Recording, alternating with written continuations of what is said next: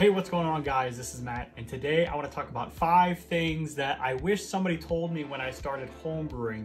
If you're interested in content like this, make sure to like the video and subscribe to my YouTube channel, as there'll be more content like this coming out in the future. The first thing I want to talk about is to not sweat over your mash efficiencies and your brewhouse efficiencies. If you're not familiar with efficiencies, that just means how well you're mashing and how many sugars you're converting during the mashing process and how much beer you're getting into the fermenter at the end of your brew day. If you look at home brewing forums especially, there's a lot of people that talk about how to maximize efficiencies and how to really stress over efficiencies. And I'm here to tell you that that really doesn't matter on a home brewing scale.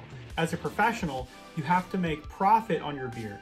So obviously every dollar you can squeeze out of your grains, you're going to at a professional level, but at a homebrewing level, it's just something you don't have to worry about. There's a lot of quick and easy ways to change your efficiencies and adjust your efficiencies at a homebrew scale. For example, dry malt extract or DME, it's super cheap to have on hand, and I'd recommend to always have a few pounds of DME on hand, as if you are under your efficiency, you can always just put a little bit of DME using a DME calculator to figure out how much you need to add to adjust to hit your target efficiency. But again, as a homebrewing skill, it's something that you really don't have to stress out about. If you're a few points under or a few points over, it's not a huge deal. Also, to talk about this, do not set unrealistic expectations with efficiencies. Always do a few test brews and see what your system is capable of producing when it comes to efficiencies, and then set your expectation around those numbers. Don't go looking for a target number and trying to creep up to that. Just see what you can do naturally in your brewing process and try to hit those numbers regularly. Number 2 on this list is yeast health. And this is something that's really overlooked on a lot of homebrewers, especially a lot of newer homebrewers, because I know when I first started, I was doing a lot of research on your hops and your malts and your water chemistry, and yeast health was kind of something that I kind of just didn't really think about all too much. I kind of just got a pack of yeast. If it was dry or liquid, I would just sprinkle it on top and I would just let it rip. But yeast health is extremely important when it comes to home brewing. Yeast always has a preferred fermentation temperature. If you check on the yeast packs, it will always say what temperature you should be holding your fermentation temps at. And that's really important for yeast health. There can be a lot of off flavors that can be produced if the fermentation temp is too high, or you could stall your fermentation if your fermentation temperature is too low. What I would recommend doing is to try to monitor fermentation temperature. You do not need to spend a lot of money to do this. You can get a heat mat or a heat belt or heat wrap and then hook that to an Inkbird temperature controller, which is about $35. You can actually tape the side of the probe from the Inkbird directly to the side of your fermenter, but even better, you can actually get a thermal well that you can attach to your bung and actually submerge the thermal well into your beer, and that will give you a much more accurate reading. You can set the desired fermentation temperature and hook the heat mat or the heat belt directly to your Inkbird, and it will flick the heat mat on and off to regulate that temperature. It's a very cheap and easy way to regulate your fermentation temperature, and I'd recommend looking into that for overall yeast health and fermentation health. Another thing too, if you're just pitching 1 packet of yeast in your beers, a lot of times you're under pitching. There's a lot of pitching calculators online that I could recommend. One that I use all the time is from Beersmith 3. A lot of times, if you're over like the 1060, a lot of times you're gonna need 2 packs of yeast, and that's something that's usually not talked about. And especially if you're coming from homebrewing kits, they always come with like 1 pack of yeast.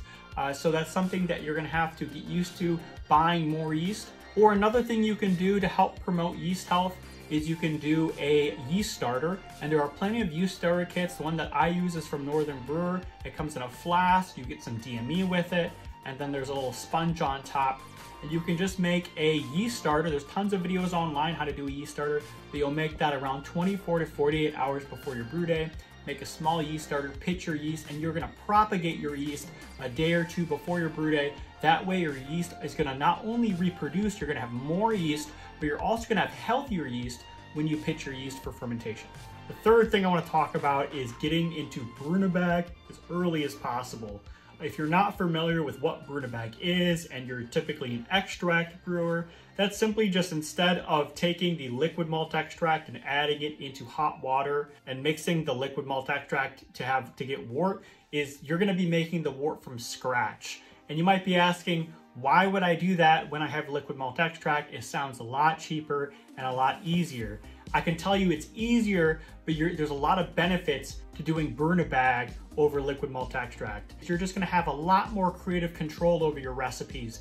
You can choose the individual malts that you can put into the beers. You can really fine tune your recipes. You can really grab certain flavors you're looking for. If you're looking for more biscuity flavors or chocolate flavors or coffee flavors or caramel flavors, there's a lot of different malts out there and a lot of different malters that are great to learn about, and they all produce awesome flavors and malt flavors.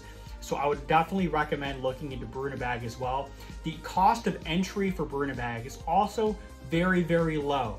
All you need is some sort of nylon bag that you can put in your kettle to put the grains in, and that's about it. You don't need a ton of equipment to do Brew in a Bag.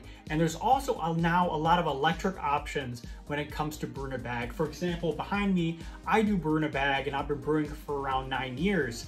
And so I can personally attest that Brew in a Bag is a very, very good and easy way to get into all grain brewing. There's a lot of cheap systems that go as low as $200 and that are as high as $2,000 when it comes to electric Brew in a Bag options. I actually have a spreadsheet going over all the electric systems, so make sure to check that out in the description below. But it's never been easier to get into all grain brewing, and specifically Brew in a Bag for new or advanced homebrewers. The fourth thing I want to talk about, and I wish I knew about when I first started homebrewing, is expensive equipment does not equal better beer. You'll see all the time if you're browsing the internet, on YouTube, on homebrewing forums, with these beautiful 3-vessel systems that cost $5,000.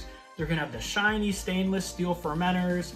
They're gonna have all the equipment in the world. And while those things can be very flashy and fun and look really cool, at the end of the day, you're still just making beer. Really what it comes down to, guys, is your process and your experience and your knowledge about the ingredients you're using and the homebrewing process in general. That's really what's important.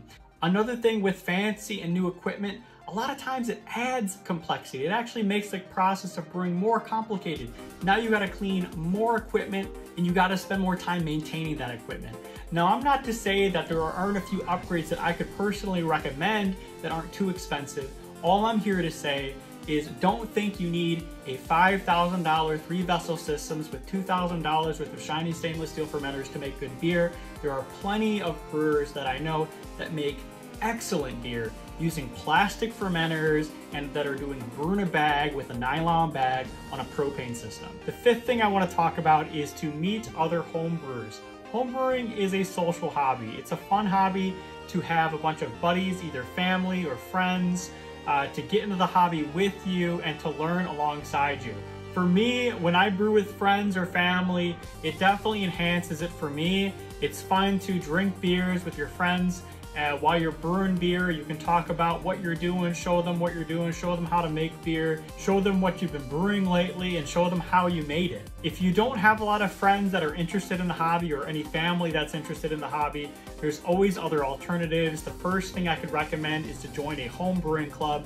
I live in Michigan, and I can personally say there's like 10 or 15 clubs in Michigan alone that I could join. So check your state, go to Facebook, go to Google, type in homebrewing clubs, and see what type of homebrewing clubs are out there, as you can find like-minded people of all different experience ranges, people that are just starting out in the hobby, and people that want to maybe even take it to the next level in professional brewing. You can always learn something from everyone in this hobby, and most people that I talk to are more than willing to talk about their process and how they got to where they're at. If you're not really interested in the clubs thing, you can always join a YouTube community or find a online community that has a Discord. You can check the homebrewing forums and build relationships there. It's really fun to have some homebrewing friends online. I personally have a few people that I connect with only online that are homebrewing friends. You can even send people beer that you've made through the mail and you can sample it on Discord together.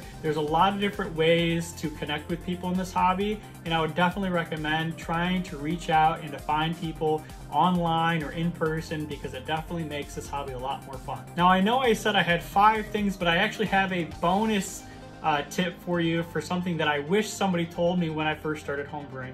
And the bonus tip is to get into kegging and get out of bottling ASAP. The reason why I made this a bonus and not part of my core 5 is because it is expensive to get into it. It may not be accessible to everyone who wants to try this hobby out, but I do want to talk about it because for me, I know getting out of bottling was one of the best decisions I ever made.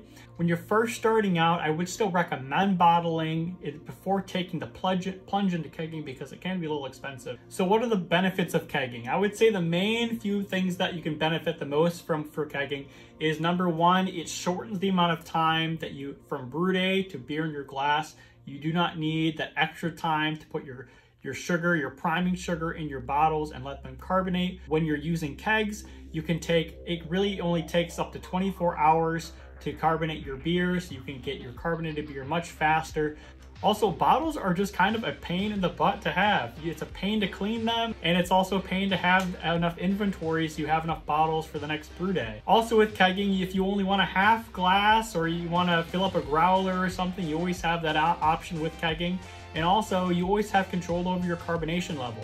When you're using priming sugar in your bottles, it's pretty much whatever you add for your priming sugars you're kind of stuck with bottles. With kegging, if you overcarb, you can always reduce the carbonation in the kegging system, or if it's undercarbed, you can always increase the pressure in your kegging system, so you have a lot more control over your finished product as well. And you still have the option of bottling directly from your kegs as well. I also have a video talking about a product that I bought to bottle right from my keg, so check out the description below to check out the Blickman beer gun. Now to talk about cost real quick, as I did include it in the last because it may not be accessible to everyone.